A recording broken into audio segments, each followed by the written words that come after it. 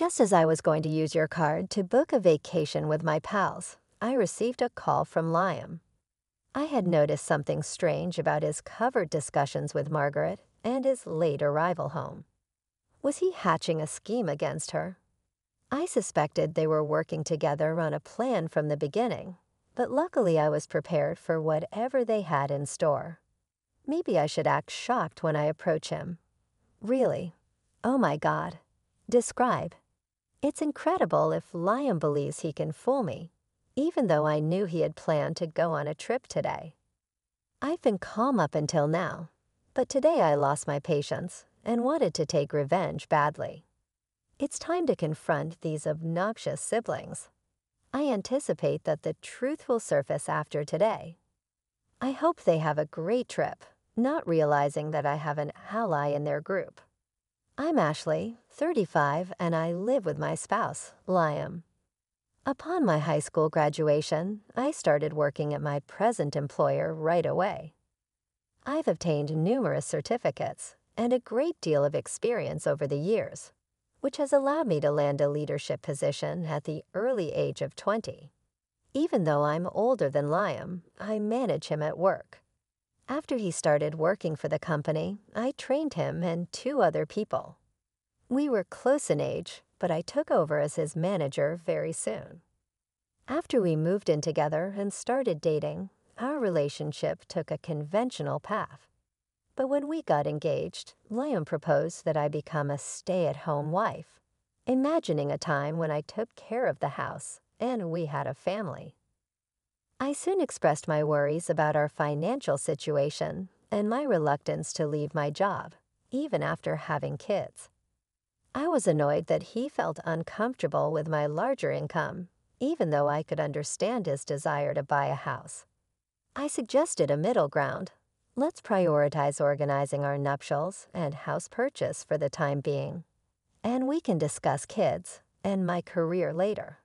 We decided to carry out that idea. To be honest, I didn't plan to quit my work, but I brought up the idea in order to avoid Liam's incessant proposals. While Margaret, Liam's sister, was away due to travel, our engagement celebration brought both families together as our wedding drew near. It was on the day of our wedding that I first saw her. She stormed into the waiting area, gave me a cursory assessment, and said, "So this is who Liam selected. Pretty blah in comparison to his other selections, huh?" I forced a grin and said, "Nice to meet you, Margaret." But all she did was wave dismissively before walking away, leaving me to wonder at her audacious behavior. My new sister-in-law was, as it turned out, quite the character. I later introduced myself to Margaret's husband, and he appeared to be a really kind person. After the beautiful wedding ceremony, Liam and I couldn't wait to move into our new home that we had collectively chosen. Anticipating a hectic schedule, I put more effort into my work. It was a seemingly ordinary day off when the doorbell rang. Since I was busy, I let Liam respond. He came back into the room, laughing and joking. Margaret had dropped by without warning. She casually strolled in and said, "Hi, Ashley. I see Liam is doing really well. Having a home that size. Well done, sir. He is, after all, my younger brother." "I've been working hard," she turned to face me.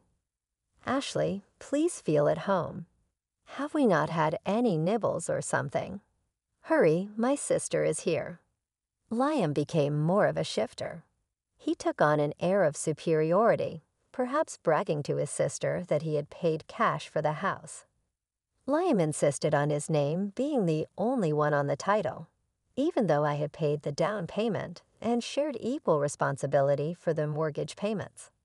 Whose name was on the paperwork didn't seem essential at the time, but I didn't like how he presented it to Margaret. Choosing to keep the peace, I refrained from making a scene and calmly offered, "Here are some snacks." "Liam works hard, you know." "Why does Ashley sound so bossy?" Margaret whispered to Liam. I overheard and couldn't help but retort, "Well, I am Liam's supervisor at work." "Oh, I see. Did I miss that? Ashley was a manager at the company when I started. Her career began right out of high school when she decided to leave out in order to pursue employment options. I distinctly recall thinking to myself that I could have quickly exceeded her accomplishments if it had been me. But this idea resulted in a rather awkward exchange of words. "You dropped out of high school one day," I questioned, a little bewildered. "Even though I have more formal education than you seem so confident." She said calmly, "It's true, but keep in mind that I'm your sister-in-law. And I guess I could ask you anything since you didn't complete your education, right?" That was a strange remark. Is it actually the way it operates? I pondered out loud. Ashley went on, "My sister says whatever she says is true. She might simply throw you out if you don't agree." I couldn't understand this rationale. It felt ridiculous that someone could expect me to do anything simply because I didn't have a high school degree. And the danger of getting expelled was just ridiculous. To save myself from more unpleasantness, I forced myself to smile politely and excused myself to the kitchen. I could still hear them talking about the same thing in serious tones from the kitchen. A little later, my sister-in-law trailed me into the kitchen, her expression taking on a more solemn tone. In a casual tone, she said, "Hey, Ashley, I need a favor. I must take out a loan of money, roughly $7,100. Could you please assist? $7,100. That's a significant amount," I retorted in shock. "For what purpose is it needed? It only amounts to $7,100. I take it you're a supervisor. You must make a nice living," she said, dismissing my worries. I needed to cover a few of my new condo's outstanding renovation costs. She had been bragging about her opulent new condo just a few days prior. She was requesting money now. Then Liam spoke up from behind, saying that since he was going to lend the money to his sister, I should just give it to her. "Why would you decide that without first talking to me, Margaret?" Startled, I inquired. "Listen, Ashley, I'll phone our employer right now and tell him you want to quit if you don't give me the money." "Which one will it be?" I said, I'm resigned yet cautious, but with one caveat. "Okay, Margaret, I will lend you the money. However, a promissory note must be created beforehand. We may be relatives, but I still want it in writing. Bring your picture ID with you when you come to pick up the money." She grumbled, "Oh, what a hassle, but fine. I will come over tomorrow night if you will give me the money." Margaret complained, but the following day she did bring everything needed. This event really brought home to me how much Liam was influenced by his sister, even though I was unaware of it before our marriage. It appeared that nothing I said would have changed the situation. Later on, I discovered that Margaret used the money to buy designer items. Once she saw I was willing to lend money, she began to ask for more, though I made sure she signed a promissory note every single time. Over time, Margaret had borrowed around $155,000 from me. Just as I was starting to feel overwhelmed by the financial strain, an unexpected call from the office brought a much-needed lift to my spirits. I was being promoted from a supervisor to a department manager. Thrilled with the news, I couldn't wait to share it with Liam, who had taken the day off. "I'm home, Liam. Guess what?" I exclaimed, bursting with excitement. "Welcome back, Ashley. You seem excited. What happened today?" Liam responded, noticing my enthusiasm. "My boss called me in and offered me the position of department manager. I've always dreamed of becoming the head manager, and this promotion brings me one step closer." "Wait, what?" "Ashley, you're getting promoted." "I don't understand." "Did you accept the offer?" "Of course I did. I've always told you about my goal. Remember?" I replied, slightly puzzled by his reaction. "Hold on. You should have asked for my permission before making such a decision. Plus, I've told you I wanted you to be a stay-at-home wife, haven't I? How come you're getting promoted and I'm still stuck in the same position? Doesn't that seem odd? That's not my fault, Liam. I've made it clear that I don't want to quit my job. Why you can't get promoted is beyond me. Shortly after our exchange, Liam made a phone call, and I had a sinking feeling he was speaking to his sister. Sure enough, Margaret showed up a few minutes later. Hey, I heard you stole Liam's promotion opportunity. What's the big idea? She accused as soon as she walked in. I didn't steal anything. At our company, promotions are based on performance. I defended myself. So you're saying Liam's incompetent at his job? How dare you look down on him? As his wife, this is ridiculous. Let's go grab some barbecue on her dime. Margaret snapped, her tone dripping with disdain. Before I could protest, they rummaged through my purse, took my bank card, and despite my attempts to resist, I was outnumbered and ultimately restrained. They left, laughing while I was left in tears, regretting my life choices. I shouldn't have married such a man, I thought, realizing it was too late for regrets, but not too late for action. I need to find a good divorce lawyer. That night, Liam didn't come home. The next day at work, he approached me with a smug look. Yesterday was a blast. Eating on someone else's dime is the best. Thanks for the treat, he said, handing me the receipt. It was from an upscale barbecue restaurant, totaling $2,500, and there were also receipts from luxurious bars that added up to an unbelievable $8,000. I wanted to confront him right there, but the office was bustling with employees arriving for the day, so I held my tongue. On my way home, I checked the bank transactions and was shocked to see a total of $122,000 withdrawn. When I confronted Liam at home, I demanded, Liam, what were you thinking? Spending $112,000 on a fancy barbecue and luxurious bars. It's my money. It was money I had saved from before I was married. Just as I arrived home, Liam started complaining. That money from your single days. I don't know, don't care. Can't do anything about it now since I've already spent it. He casually dismissed my concerns before locking himself in the bathroom. That was the last straw. Over the weekend, I decided to consult with a divorce attorney. Since that day, several weeks had passed, and my divorce preparations were moving forward smoothly. Meanwhile, Liam's behavior became increasingly suspicious. He often came home late and rushed out early on his days off. I even considered hiring a private investigator to keep tabs on him. One day, I received an unexpected call from Henry, my sister-in-law Margaret's husband. Hello, is this Ashley's number? Yes, Henry.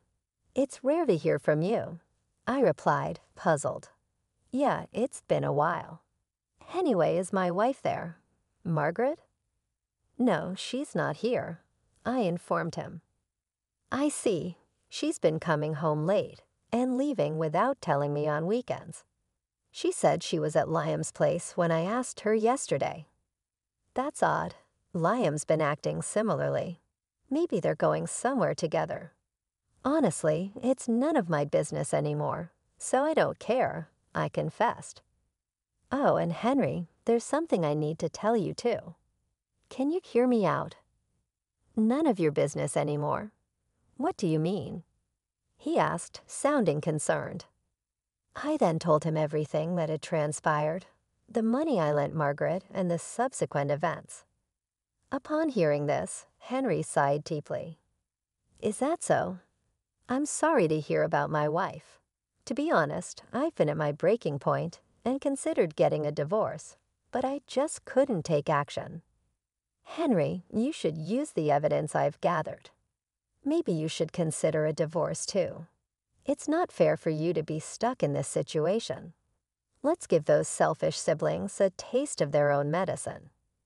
Yeah, let's work together on this, he agreed. By the way, I think Margaret and the others might be planning a trip. He mentioned that she had urged him to take a long vacation, and there were travel brochures on my vanity. Curious, I decided to look inside a shelf that Liam had always told me not to touch. Sure enough, I found more travel brochures and club cards. It all started to make sense. Henry, I think they might be planning a trip. I found some brochures. I've got an idea, I shared excitedly. As I explained my plan, Henry laughed and agreed to go along with it. We were both ready to turn the tables on our manipulative spouses. After deciding to collaborate, Henry and I continued our communication through texts and ended our phone call. I sent him several pieces of potential evidence that might be useful for his divorce case. Over the next couple of weeks, we meticulously plotted our next moves. 3 weeks later, early one morning, Liam left the house, a departure I was aware of because Henry had informed me the day before. A few hours into his outing, Liam called, sounding triumphant. "I'm going to have a blast using your card with my friends," he boasted. His late nights and secretive calls with Margaret had already tipped me off that something was amiss. "Oh, really? What do you mean by that?" I played along, feigning ignorance. "Seriously, you didn't notice. We planned this trip ages ago. Henry was just our backup in case something went wrong. We thought you were getting too arrogant and decided it was time to teach you a lesson. Now you can't stand up to us anymore," he jeered. I kept my cool, replying, "I don't have to tolerate this any longer. I've been patient for so long. A little payback isn't too much to ask for." Feeling detached and void of emotion, I questioned him further. "Liam, what did you say earlier about using my debit card?" "I have my card in my wallet, though." "What are you talking about?" "Here it is. Wait, what the heck is this?" There was confusion in his voice. "You just noticed? A bit slow, huh? Didn't you take my old gym membership card from the fitness club I used to go to?" "It's the same color and same stiffness," I pointed out calmly.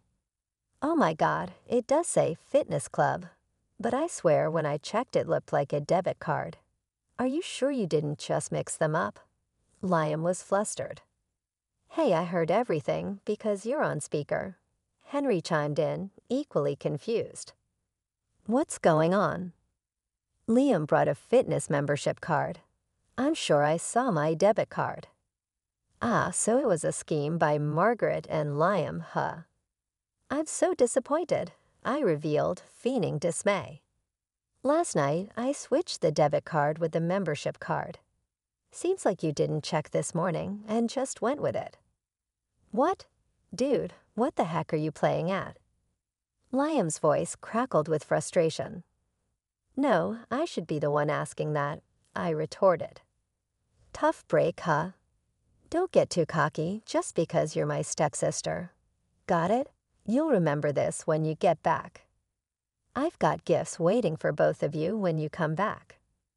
"You trying to bribe us? I won't accept anything but cash," Liam shot back. "We'll see about that.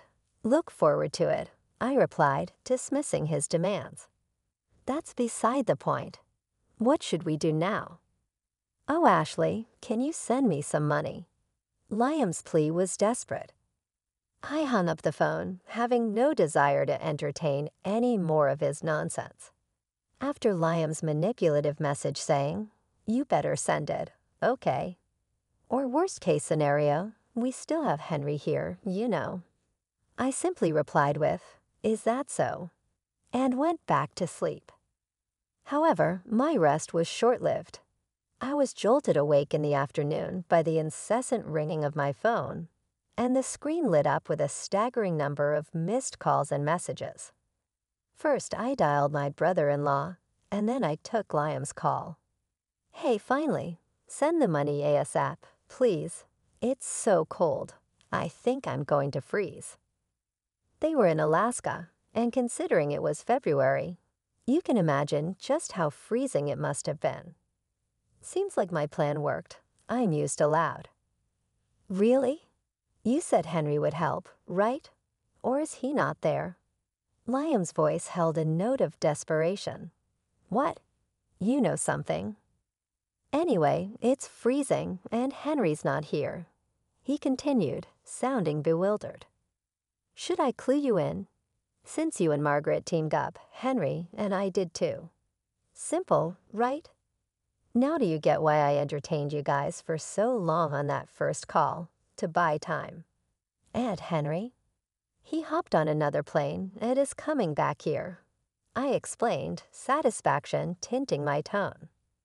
What's your deal with my husband? Don't tell me you're wrong. We teamed up to get back at you. Now find your way back. See you. With that, I hung up. Henry should be arriving here soon. I decided to call my lawyer. We had our final meeting regarding the divorce before Liam and the others would return. Why did I gather everyone here? I pondered aloud, knowing that Liam and his group would surely confront me upon their return. A few hours later, as soon as Liam and his group returned, they started yelling. Ashley, hey, what the hell? What were you thinking? Be prepared to move out, okay. Henry's with you, isn't he? Why did you even come back first? Unbelievable. Are you okay with me leaving? You apologize. Shut it. Sit down, Henry, unusually assertive, shouted, stunning Liam and his companion into silence. The lawyer promptly handed out his business cards to both of them. They looked dumbfounded as they stared at the cards. Well, here's a gift from us, Henry and I said, handing them a stack of papers. As they read through them, their faces turned pale. Wait a minute. This mentions property division. You're not saying it's about divorce, are you? Liam stammered in disbelief. It's written online, too. It's a divorce, I confirmed. And what did I do? Divorce has got to be a joke, right? Yeah, right, Henry scoffed. Let's head home. I'll go first, I declared, holding a stack of papers. I've been recording your outbursts, Liam, even that call from your vacation. You don't even understand what you've done. I can't continue this way with you. Are you sure about this? Liam asked, disbelief etching his voice. I said it, didn't I? I'm demanding half of the down payment from our house purchase, the rest of the mortgage, and repayment for the savings you squandered from my single days. I turned to Margaret, who was attempting to interject. And Margaret, you spent the money you borrowed from me and also dipped into my savings with Liam. You're going to repay that. No, wait. Liam didn't buy this house, and I never borrowed or used any of it. Margaret protested, her voice rising in panic. Please go through everything, I insisted calmly, gesturing towards the documents. There's a promissory note in there for the amount you've borrowed. No way. I don't know anything about this. If there's no proof, I'll... Margaret's voice trailed off as she grabbed a document, tearing it into pieces and tossing them aside. Simultaneously, Liam stomped on the voice recorder, smashing it under his foot. First of all, Liam, even if you destroy that recorder, there's still data on my computer. And Margaret, that wasn't the original document, I said, shaking my head at their rash actions. What the hell are you two doing? Liam blurted out, his frustration evident. Oops, indeed. You two don't think things through, I retorted. Margaret, I have a claim against you too. You spent all the savings and got cozy with that guy at the bar. Both of them were visibly shaken, tears forming as the reality of their situation dawned on them. I detailed the claims. Liam, you owe a total of $142,000. $10,000 for emotional damages, $120,000 for the down payment on the house, and $112,000 for miscellaneous expenses.